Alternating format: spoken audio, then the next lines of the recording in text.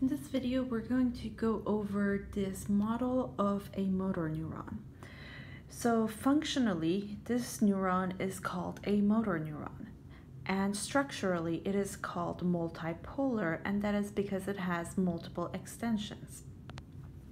So we could see all the different extensions right here.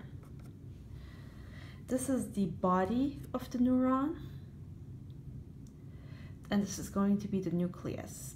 These blue structures here are called nasal bodies, right here. These are the dendrites, right here. Basically, some of the extensions of the cell body. And these are called telodendrites, right here. These are actually, we could think about them as the end portions or extensions of other neurons. So remember that neurons communicate with each other.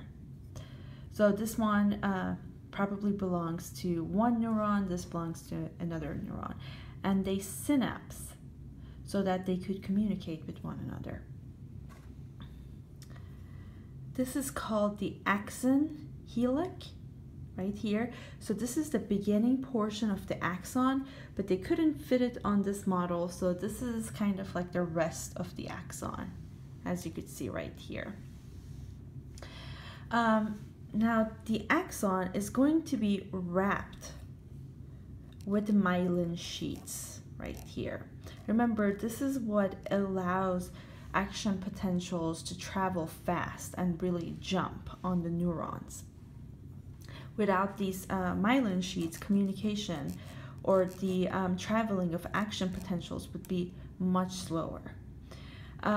This is a motor neuron, so these myelin sheets here are produced by these Schwann cells. So each of these, you can see the nucleus of the cell. Each of these is actually a Schwann cell that forms a blanket. It kind of like becomes a blanket and wraps around the axon of the neuron. So here we could see one Schwann cell right here wrapped around the axon. Here's another Schwann cell. Here's another one over here. Now in between these Schwann cells, you could see a little bit of space here, right here, and also right here.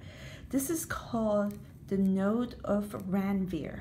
So when action potential is traveling, it will jump from one node to another and to another. Here you could see the nucleus of the Schwann cell. Right here, this is connective tissue that's basically surrounding the axon of the neuron. This is called the endoneurium. And remember, the membrane, the cell membrane of the neuron is called neurolemma in the case of neurons. So we call this the neurolemma, the membrane. Okay, and that is it for this model.